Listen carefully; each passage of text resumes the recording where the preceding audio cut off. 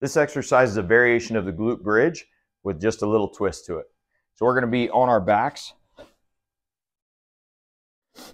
We're going to go shoulders are going to be on top of this little pad, and you can get them on Amazon. So we're just going to be laying flat, palms are down, okay? Feet here, we're going to raise up into the glute bridge, and this is a great way to activate the glutes, and then back down. So we're not going to go way up past parallel. We'll start to engage the back.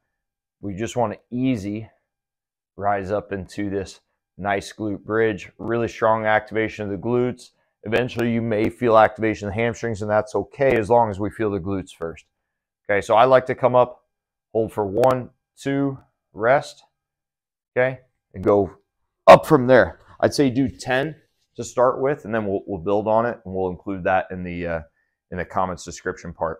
The other thing that you can do to up that just a little bit more is you could go band around the knees, driving the knees out. That will also help activate the glutes, make it just a little bit harder.